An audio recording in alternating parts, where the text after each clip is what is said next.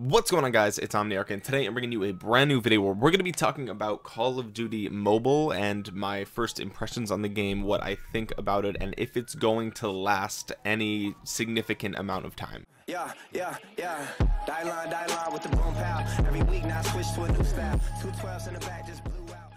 So I'm a little bit late to the party when it comes to Call of Duty Mobile. I was one of the last people that I know of to download the game and actually try it out, primarily because I had no expectations for the game. I wasn't excited for the game. It wasn't on my radar. I didn't really care because to me, I kind of had the assumption that the game was going to be literally just a microtransaction chaos, right? That's really what I anticipated, and in many ways I was correct about that. But because of that, I didn't really follow the hype. I didn't really care. It wasn't a big deal to me, probably because I'm more of a traditional gamer, I guess you could say. A lot of kids these days, kids who are much younger than me, and probably even you guys based on my demographics, kids, you know, anywhere from 8 to 15 years old, they're very used to playing games like Fortnite on their phone at this point. They're used to it. It's been a couple of years since big games like Fortnite and PUBG have been mobile. So for me, Call of Duty Mobile was never a thing that I cared about. It's clearly not for my demographic. It's meant mainly for kids who don't have a console or whatever the case is. So I was pretty late to downloading the game, and I just wanted to bring you guys my my initial thoughts on playing the game and what we have right now. Today it's October 7th. I've played the game for about 2 days, and I admittedly haven't played that many games, but I've tried out different weapons. I've looked through the microtransactions, the progression system. I've played a couple of different maps, different game modes, and I just want to let you guys know what I think about the game. So first, let me start off by just talking about the game technically speaking, right? So it felt good. The game felt good. It played smooth. It looked pretty good. I think the graphics were a little bit worse than what we would be used to on the Xbox 360. It was pretty low resolution, which is to be expected because obviously it has to play on a wide range of different devices, but also potentially over cellular networks and things like that. So definitely on the lower graphical quality side of things, similar to Fortnite, but you know, it was fine. I was used to it, probably because I played Call of Duty on PS2, so I'm used to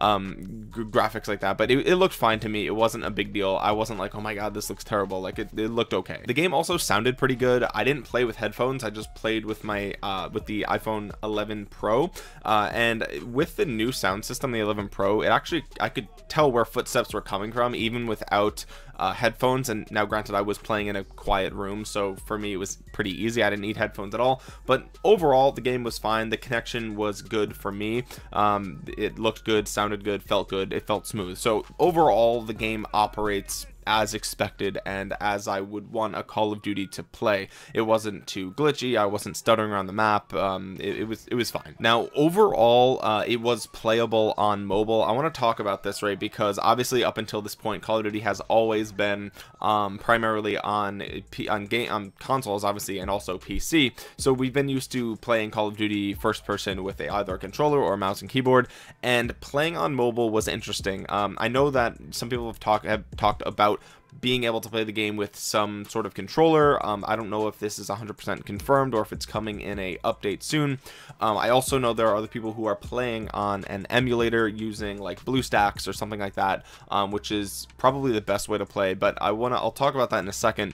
I wanted to get the mobile experience. I wanted to play this game on my phone and actually experience, you know, how the game is supposed to feel, right? Like when you're actually playing the game, if you're on a bus or something like that, or you're, you know, waiting at the doctor's office or whatever, whenever you would be playing Call of Duty Mobile naturally out in the world away from your computer, and you're not carrying a controller with you. I wanted to play it that way, and it was playable. The controls were weird. The fact that I couldn't shoot, I couldn't choose when I shot, it would shoot for me when the crosshairs lined up appropriately. That was a little bit frustrating to get used to, because sometimes I would want to pre-fire a corner, or I would want to, you know, snipe somebody who was barely visible and the the crosshairs didn't register that they were on my screen and I was aiming right at them. So it was a little bit frustrating, but once you understand how it works, it's not that bad. Aiming down sights was kind of frustrating.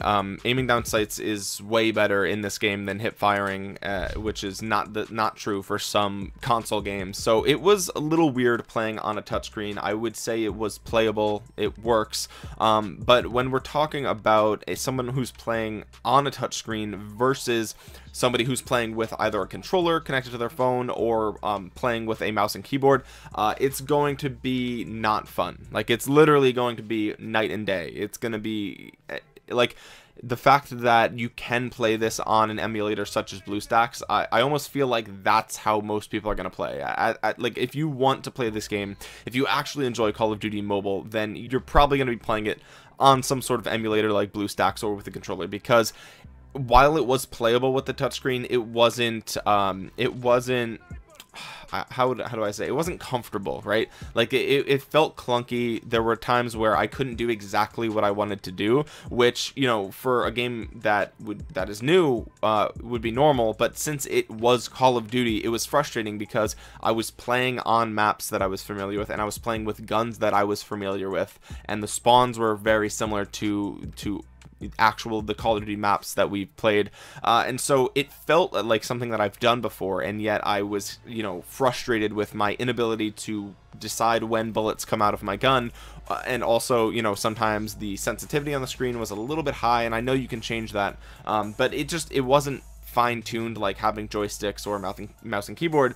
So the fact that some players are playing with a mouse and keyboard, and, you know, they may be playing with a controller, if not now but in the future, that's gonna make a huge difference in terms of performance in how well you can do. Playing on my touchscreen with just the phone, I did place I placed first place in like 5 of the 7 games, or 6 of 7 games, and then the one last game I placed second place. And I don't know if I'm gonna have Call of Duty Mobile footage on the screen here. If I can get it from my phone, I will. I did record a couple of games, but regardless, you know, I did play really well. Like, I played way better than most people, and I just hopped on and played, and, you know, it wasn't against bots or anything, at least not to my knowledge. I don't think they have bots in the regular team deathmatch playlist, but even with it feeling clunky, I still did well, and that's saying something. You know, if I had a mouse and keyboard, I feel like I probably wouldn't have died at all. Like, it would be the few times that I died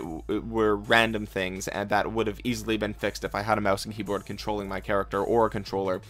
So players with a mouse and keyboard are going to do way better, and I think that's obvious. So I'm going to move on to the next point, and that is Call of Duty players have an advantage here. Like, clearly, if you've played Call of Duty, then you know these maps. These maps are from the original Modern Warfare, COD 4. They're from Black Ops 2, Black Ops 1. These are maps that you guys are familiar with. I don't know the exact map list, so some of those games might not be included, but I'm sure they will in the future. Regardless, these are all the maps that I played. The few that I played were maps that we've played before. So I think we played Nuketown, we played Firing Range, we played I forgot what it's called from Call of Duty 4. It was like Crossfire or something like that, or Karachi, something. No, I don't know. Regardless, it was a COD 4 map. I could tell because I remember playing on the remastered version on the PS4. But either way, if you've played Call of Duty before and you've played all of the older Call of Duties, then a lot of these maps, well, all these maps are going to be familiar to you, and because of that, you're going to have a huge advantage, just absolutely massive advantage over most like the kids that you're playing against, right? Like, if people who are playing this are 10 years old, they weren't even around when Call of Duty 4 first came out, right? Like, they actually weren't. So you know, the kids that are playing might not have played these maps before, and so if you have, then you have a huge advantage over them because you just know where to go. Like, you just know where they are. UAV tells you a little dot on the map, and you know, oh, well, that building's actually 2 stories. I know he's going to be up in the window. Like, so if you've played Call of Duty, you have a huge advantage, and I think that's why I did so well when I played, just hopping on and playing with a touchscreen, getting used to the controls. I still came in first place every single game except for one, and it's just because I know Call of Duty. Like, I knew the maps, I knew the guns, I knew what to expect, and I think a lot of players maybe don't if they're younger. Another thing I want to talk about is gun balance. The guns, there's only 2 guns that you're going to be using for the first, like, I don't know, 10 levels or something like that, which is a little bit silly because it was what, the M4 and the sniper rifle. I don't remember which one it was. Both guns are good. You can put attachments on them to make them a little bit better. But you know, I think the attachments, if they alter the gun slightly, it doesn't make a huge difference, because really you're still going to be fighting with the control scheme. If you're playing with a touchscreen, you dying isn't going to be because you have 5% less damage that you could have gotten from an attachment. You're dying because you missed your shots, or because you overswung your crosshairs, right? Because you're playing on a touchscreen. So, you know, some of the attachments felt like, you know, I added them on, and then I didn't really notice that much of a difference, because, you know, most of the time I'm dying, it's not because I'm outgunned, right? It's because somebody came up behind me, or because I just couldn't lock on to my target fast enough, right? So yeah, the attachments, they're there. The gun variation isn't there at the beginning of the game. I will say the sniper feels very overpowered if you're sitting in the back of the map and spawns aren't flipping. There's really nothing that the enemy team can do. I got over 30 kills, probably 40 kills with the sniper, and I got 1 hit marker.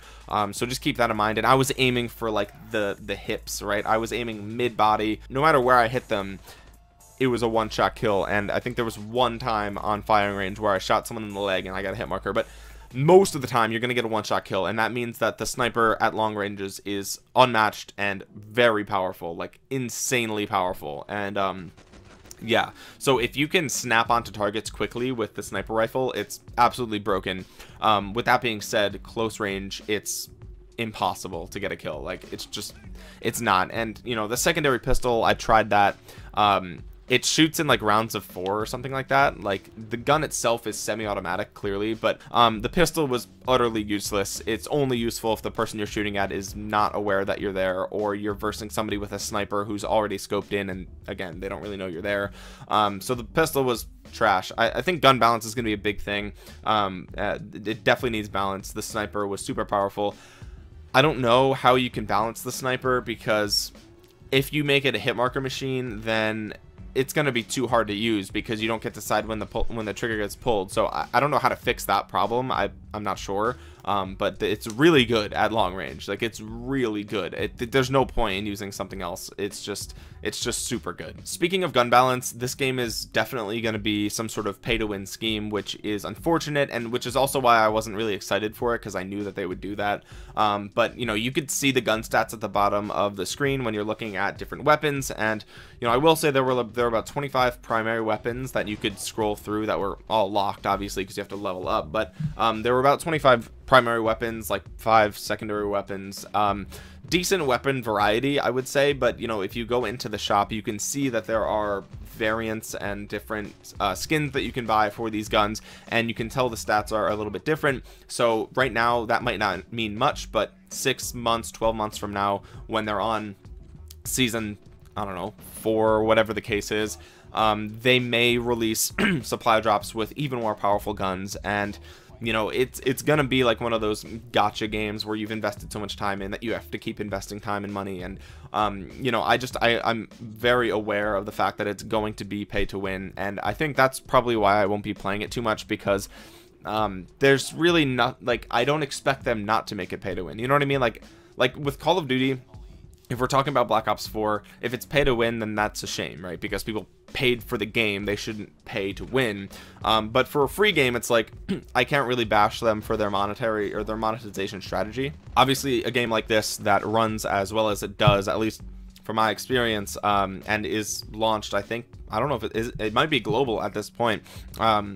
They have to make their money somehow. So, you know, I can sit here and whine about pay to win all I want, but the fact is that it's free to play. So if you want to pay the money in this game and try to compete, then that's fine. But I can't really complain about it being pay to win. And again, if it isn't right now, then it will be soon, no doubt. And again, it's not something that I really care about. It doesn't matter to me that it is or will be, because again, I'm just going to play the regular Call of Duty. With that being said, it felt weird that some of the camos were $20 to $25. I think that's insane. I was looking through the shop and I was comparing how many points you needed for certain camos with how much how much dollars those COD points costed, and some of them, you know, cost they cost a certain amount of COD points that would be between 2 tiers of purchases, right? So it would be between the $10 and the $25 tier. So you'd be forced to buy the $25 tier, even though it costs less than the full $24 amount. But you don't have a choice but to spend the $24.99. So yeah, they're charging insane amounts just for skins on guns, which is crazy. And I've heard there are skins for pretty much everything in the game, and that doesn't surprise me. It looks like there are supply drops and all sorts of microtransactions, and also you can buy progression, it looks like, with COD points. Like, you can actually buy gun experience with money, like with real money. So yeah, that's insane. And then also there's a battle pass which you can purchase. So there's all sorts of ways that they're monetizing this game, and all of which it's going to make it unplayable, I think. If it doesn't, then it would be good for Call of Duty. I think that if this game isn't pay to win by some miracle, then it would be worth downloading on BlueStacks or some sort of emulator, or at least using a controller with your phone, because, you know, it's good that there's a free-to-play Call of Duty. I think it's good for the franchise, but if it's pay to win, it's just not something that I'm gonna play. And that brings me to the final question, which is this game gonna be, is it gonna have any staying power? Is there going to be any longevity to this game? And I think it really it depends on how they handle the microtransactions and how they handle gun balance moving forward, as well as how prominent the use of controllers and mouse and keyboard, or mice and keyboards, are in this game. And I think if you really love Call of Duty, then you're probably going to use one of those two. Like, if you actually have fun with the game, you're going to have even more fun when you use those, because you're going to do even better. So that's one thing. I think that, you know, it's really going to ruin the experience for mobile players, because, like I said, it's night and day. If you're able to use a mouse and keyboard with Call of Duty knowledge, like, it's like you're just playing against bots almost, because they just can't do anything. Like, they have a touchscreen. Like, you can't expect much. So yeah, I think that's gonna ruin it for mobile players. And also, again, if it is pay to win, which I expect it is, it may already be, I haven't looked too closely at the microtransactions, but it appears to be that way, then that's gonna ruin the experience and overall the longevity of the game. So right now, if you are enjoying Call of Duty Mobile, I would say resist the urge to spend any money on it, because there's a good chance that the game is going to continue to include microtransactions more and more and more. And if you spend $25 now, there may be a way better gun or a way better camo, you know, only a few weeks away. So, you know, with that being said, just don't spend money on it for now. See how the game pans out. If it turns out it's not too much of a pay to win system, then, you know, obviously support the developers if you like the game. Clearly, I have no problem with that. But for me, I don't know, maybe when I get my new computer, I will download it to BlueStacks and I'll try it there and see if I have fun. Maybe I'll look a little bit more closely at the gun stats and see just how crazy pay to win it is, or will be. And I'll reevaluate the game in a couple of weeks. But for right now, it's just kind of gimmicky is really what it is for me. To me, it just seems like a way to get Call of Duty in more players' hands, which is good for the franchise, but that doesn't mean it's a good game. And, you know, that's kind of my opinion and my stance on it. And as the game is now, I don't think it has staying power. I don't think it'll be around a year from now, or it will be, but they won't be supporting it too much, or they will try to, and it won't have that many players. So regardless, that's my initial impressions on Call of Duty Mobile. Yeah, it has potential. It really does. I just literally have zero faith in them doing it right. So that's why I haven't been hyped about it. That's why I haven't talked about it. That's why I didn't download it launch day. And yeah, so with that being said, guys, thank you so much for watching. If you enjoyed this video, make sure you subscribe to the channel if you're new around here for more Call of Duty videos. We do have Modern Warfare coming up very, very soon, less than 3 weeks away at this point. Like the video if you enjoyed it. Links in the description below for all my social media, as well as my Discord, where you can join, talk to me, ask me questions, whatever you want to do. Just hang out, share memes. And with that being said, guys, thank you so much for watching. This has been Omniarch. I will talk to you guys again soon. Peace.